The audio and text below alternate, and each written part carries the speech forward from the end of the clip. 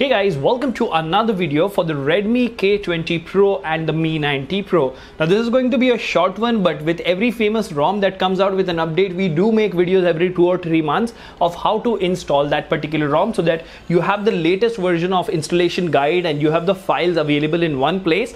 But in this video, we have something different, which I will tell you after the intro. Now, before we get into all of that, if you haven't already, please subscribe and hit that notification bell icon so that you get notified every time I upload a video. In the description of each video, you will find the link to our Telegram community where you have more than 1,000 like-minded people chatting with each other. So join us there. Last but not the least, if you think the hard work is worth the effort, please click on the join button and support the channel. Now, without further ado, hello awesome people. Welcome to PhoneOps. My name is Kailash. Let's get going.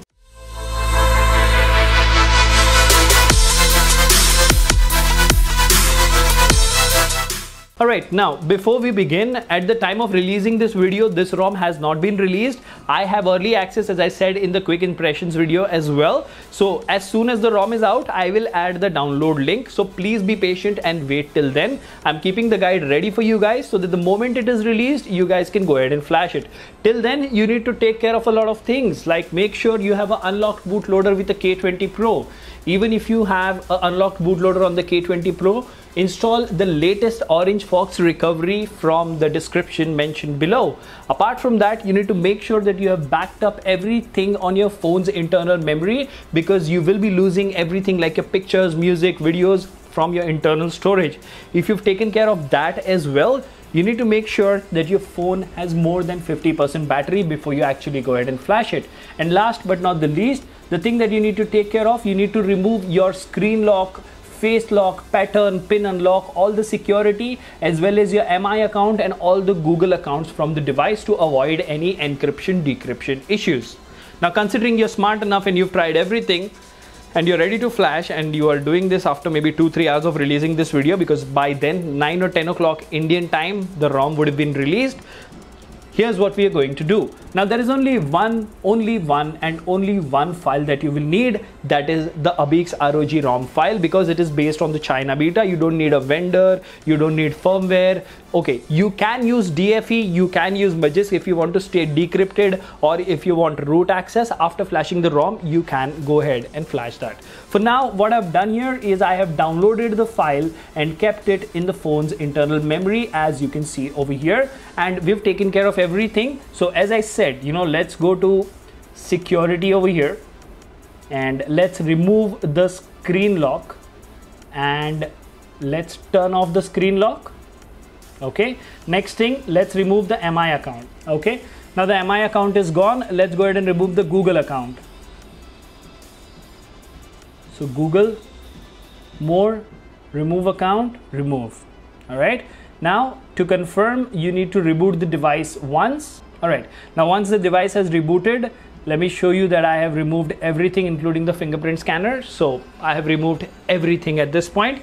Now we will go ahead and reboot to Twrp, because we have the ROM downloaded. You need to press and hold volume up and power. Now I would highly recommend you use the latest Orange Fox recovery, because that for the K20 Pro works wonders, and I have not had any problems with this particular recovery at all. Flashing from OSS to MIUI vendor, flashing from China beta to India stable, or India stable to China beta or China stable, it has worked absolutely fine. Now, what I've observed over here is if you remove the lock screen security and everything, it will not ask you for a lock screen password over here. Okay, so the first thing that you need to do is you need to go to wipe Dalvik cache system vendor data. We won't be wiping internal storage because that's where our ROM is. Okay, so we've wiped everything. Now let's go here and let's select the ROM zip and swipe to confirm flash.